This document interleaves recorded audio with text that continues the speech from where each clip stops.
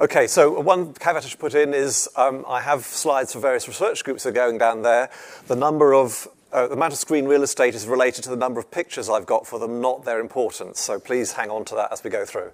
So I'm going to try and give you an overview of the new campus and indeed some other initiatives that are going to enable us to do more research. An overview, I'll talk about the research ethos for Temple Quarter. I'll talk about the groups we're taking down there, and beyond Temple Quarter, the DETI initiative. And the key thing that we're talking about here is co-developing of values, co-developing research and responsibility for that. So this is an overview of the buildings. So there's the main academic building. And the key thing I wanted to bring across here is it's very close not only to a transport hub, but also to two incubation units. So Unit DX for wet labs and Engine Shed for generic companies. And so it's important that actually we'll be delivering UK and local industrial strategy for inclusive growth through Temple Quarter. Three main areas. Our main area is digital informatics engineering, and that's focusing on the BDFI and QTIC.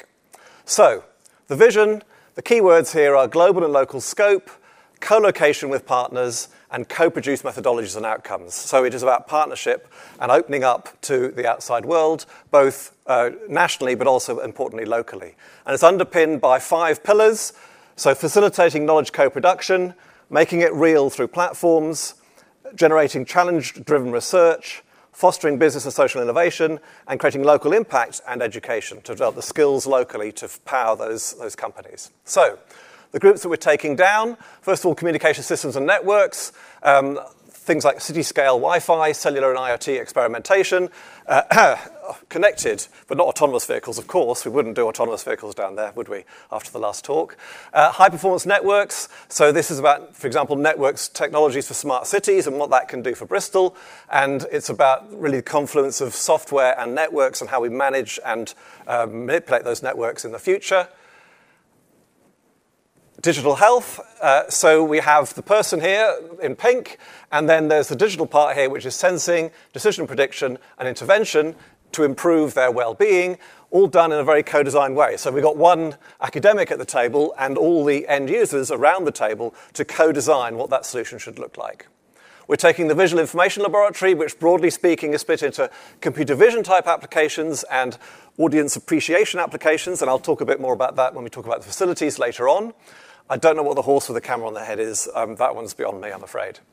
And the other groups, we have cryptography going down, we have cybersecurity, Intelligent Systems Lab for our AI and machine learning, and the Bristol Interaction Group. This is a device for force feedback, not just what you put on your website. Okay, so one of the key pillars for what we're delivering at Temple Quarter is the Bristol Digital Futures Institute, co-led by Dimitri Simeonidou from our school and Susan Holford from Social Sciences. 2 key pillars, seamless engagement in partnership with industry, and I forget the other one now. So examples of key challenges, living with machine intelligence. So there's obviously a whole lot of AI and ethics research there, but questions, who makes the decisions? What's the accountability and responsibility? What sort of human agency are we going to have that involve people outside the school? Similarly, democratizing data operations. We know a lot about how to do the data operations, but we can't do that by ourselves in terms of what are the societal models, who owns the data, what are the trading routes that we have for data and so on. That has to be taken in by other people. Briefly on the Quantum Technology Innovation Centre, that's essentially an innovation centre focused on quantum and related technologies. So it's a bit like Engine Shed and Unit DX, but one for quantum communications and quantum computing as well. Okay, so the facilities that we've got down there, we have the neutral labs, which are places where people can come together from multiple disciplines and multiple organizations in a neutral space and co-design research, and the reality emulator, which is a physical or virtual environment to allow the study of complex socio-technological problems. We're going to have an instrumented auditorium, which enables us to measure audience experience when they're watching a film, for example, and the digital health node, which enables us to set up a living environment in the Temple Quarter campus that we can then test out our ideas for digital health in.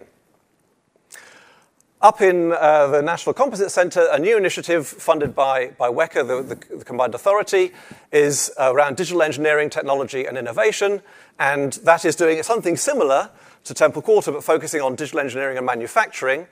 It's looking at digital design, so how to design things in a way for the whole life cycle for recovery and maintenance at the end.